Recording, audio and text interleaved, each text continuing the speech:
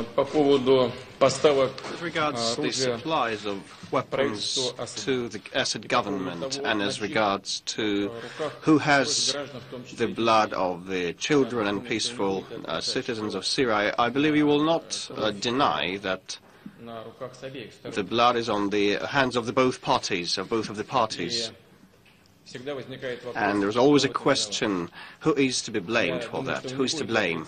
I believe you will not deny the fact that one hardly should back those who kills their enemies and eat their organs and all that is filmed and shot. Do you want to support these people? Do you want to supply arms to these people?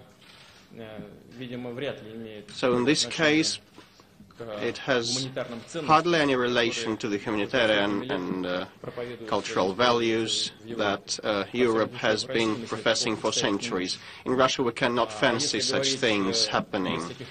But if we speak calmly in cold blood, in a business-like fashion, let me draw your attention to the fact that Russia